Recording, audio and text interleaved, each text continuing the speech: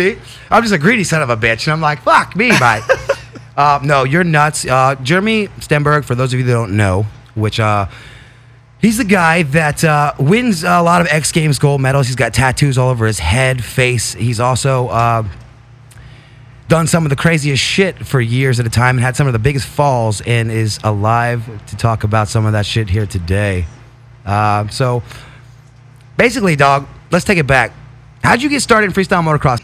My pops would just take me riding every day I go from school. He'd have the bikes loaded up, or he would pick me up from school in his riding gear with the bikes in the back of the truck and say I had a dentist appointment. Oh. So I'd come in the office and start cracking up because he's wearing his riding gear. Saying I got a doctor's appointment. I'm like, this motherfucker. 2000 X Games step up bronze, 2004 Triple Crown champ again, 2004 X Fighter second, which is huge.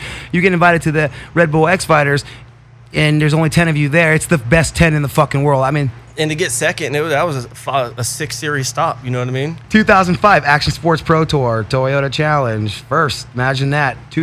Do Action Sports Pro Tour FMX. Second overall points. 2005 X Games Best Trick. 2006 X Games Best Trick, gold. ESPN Moto X Championships, silver. ESPN. I mean, this fucking goes on, bro. Just put it this way: first, second, champ.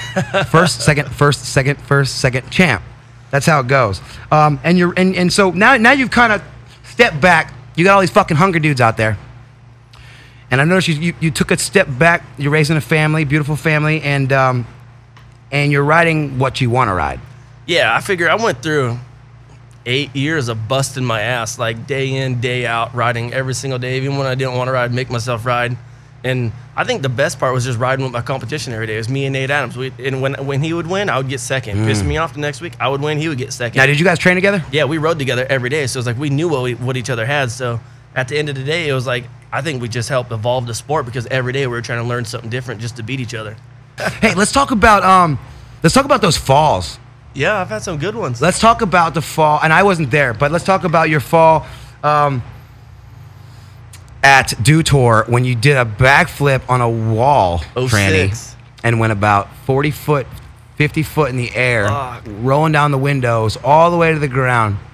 What the fuck was that like? I fucking grabbed a handful of throttle. I came up and I was just all pop, pop, pop, pop, pop. And when I leaned back and it pulled the throttle and it gassed it all the way, like and it just flung my bike so quick. Power band? Yeah, and just flipped my bike as fast as I've never at the point not knowing where the fuck I was in my rotation. As soon as I spun, I'm like, I have no clue where the fuck I am.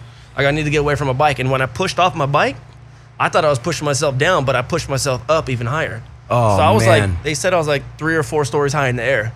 Did you know where the ground was, or all you see is sky? As soon as I let go of the bike, I seen the ground, and because I was face first, obviously, I was like coming down head first, and I was just cat scratching, just trying to get to my feet. Yeah. I'm like, just get to my feet, just get to my feet. You know how it is when you crash on a bike. Not like that. When you have time to think, you're like, fuck, this is gonna hurt. Fuck, this is gonna hurt. Not that much time. This is you gonna went hurt. like 50 fucking feet. Yeah, it was gnarly. Like, I was like, fuck, I'm weeded right now, you know? So how did you try to take the impact? Straight to my feet. All I tried to do is just get to my feet. I'm like, I don't, fuck it. And they just shattered. Yeah, I compounded my tib fib, like the whole tib fib and everything was hanging out the inside of my leg. In the boot? In the boot. It went through the boot. Oh my God. And then I broke my talus in half, which is like the main fucking part of your ankle to get all your mobility. And I was sitting there laying on the ground, and I think it's, dude, everyone always That one took you a while, huh? Everyone always trips, like, how come, like, we see you break bones, but you're never screaming, or you're never like, fuck, it hurts. Like, I always sit there on the ground, and I'm thinking, I'm like, all right, I'm like, fuck, my leg's broke, my fucking right heel's burning. I'm like, the doctor came up, he's like, what hurts? I go, I feel something warm, really fucking warm running down my leg. I go, I think I compounded my tib fib. And I go, I think my ankle's done. You know what I mean? It was amazing. Thanks for coming on the show today, Jeremy. It took me I've been trying to come at you for a long time. Like you said, I just got a phone, and then you've been traveling the world and shit. But I'm dying to get you in and talk to you for a minute, man. I respect the shit out of you, as an athlete and a good friend. And I wish you all the luck, and let you get the fuck out of here. And what do I follow you on if I'm a Instagram, Twitch this one. Twitch this one. Yep. For Instagram and Twitter. Or are you done with Twitter? Just Twitch this. Twitch this. I just tag everything from my Instagram to it. Same with me.